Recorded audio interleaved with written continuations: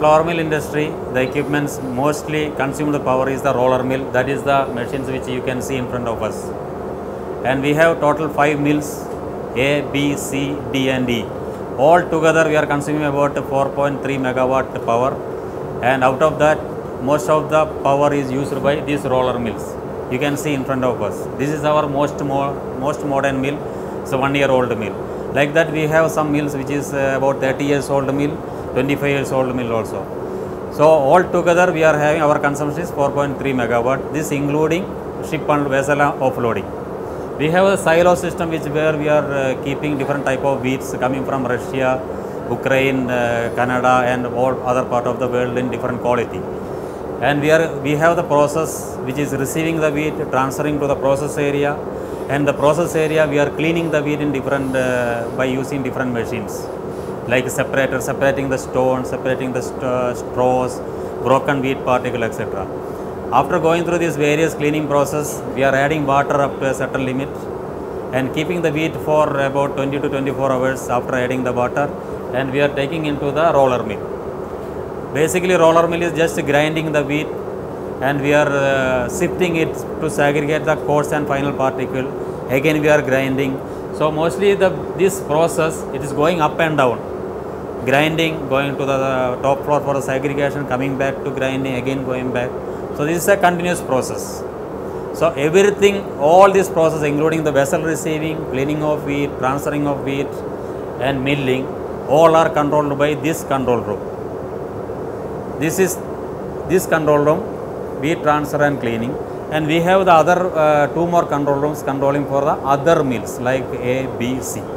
And this is the D and E mill. This is the most modern technology PLC controlled mill. And up to finished product bin process is controlled by here. After that we have the finished product handling section. There we are storing about 1800 ton of flour. And packing, we have 5 different, we have total 8 different packing lines, starting from 1 kilo, 2 kilo, 5 kilo, 10 kilo and 50 kilo of about 15 different SKUs. Flour, we have bread flour, we have biscuit flour, noodle flour, semolina, and like that we have different 14-15 type of different SKUs. All our factories running on our own power. We are not depending on NEPA or any government power. All our power is supplied, generator supplied by Green Power, supplied and maintained, operation and maintenance also done by Green Power. We have total 7 generators of gas powered generators, 1.5 kV MVA into 7 generators, and one is always standby. 6 generators are running for our entire operation. My name is Anurag Shukla. I am the Managing Director of Crown Flour Mills and the Business Head of the Grains Division for Olam International. We were in fact hiring the gas generator sets from a local company. So that particular point of time, it was a very big cost element to us. It was making us uncompetitive in the market, primarily because our cost of generation was much higher compared to our competition.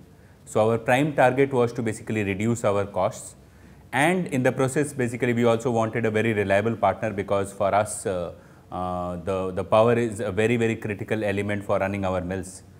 So these were the 2 elements. One was the cost and the second was the reliability component. In that case what happened is basically we actually did a complete technical due diligence, wherein basically we compared the performance of the sets with respect to each other. So we did that with respect to Cummins, the ZX sets, so they matched up to that. In fact, I must say that at the end of the project basically we actually got much better the power generated per SCM of gas consumed from green gas compared to what was even quoted by Cummins. So that's something which we are very impressed with respect to the technical capabilities of the project. In fact, our business actually grew tremendously last year. So overall basically there was more than 50% growth which was delivered, but there were various aspects onto it. So I won't contribute everything onto the gas gens, but definitely they actually contributed in a big way in making sure that we could produce our flour reliably, and basically it was cost competitive with respect to our competition. So that definitely actually helped us in driving our both top line as well as bottom line. Okay, I'm very pleased to introduce myself. My name is Tony Lee. Green Power is a joint venture of JDEC, ML Group, and China Unities. JDEC is an OEM manufacturer of world-class gas and diesel engine and generating equipments, established in 1920s. And JDEC is also a subsidiary of CNPC, which is China National Petroleum Corporation, a Fortune 500 company in the world, which is also one of the largest oil and gas company in the world. So to give you an example, we're currently working with Goodwill Ceramic, Viju Milk, and Crown Flour Mill. We offer the solution, total solution to build up the captive power for the power project for them.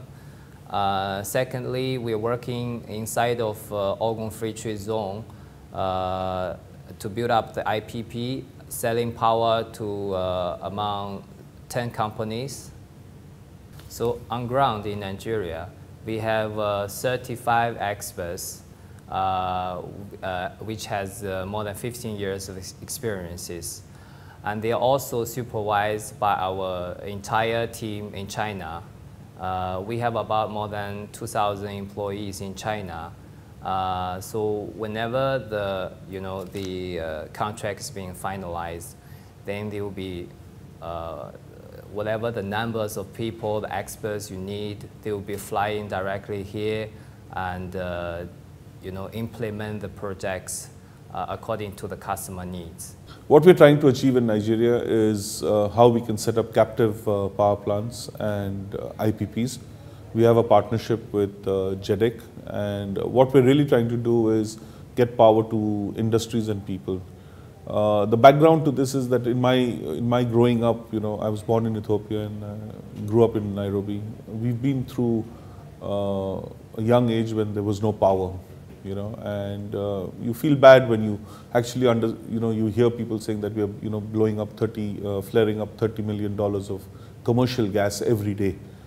So that's the type of wastage that's happening. My passion is how can we convert that gas and convert it to power. So that's what I would really like to do.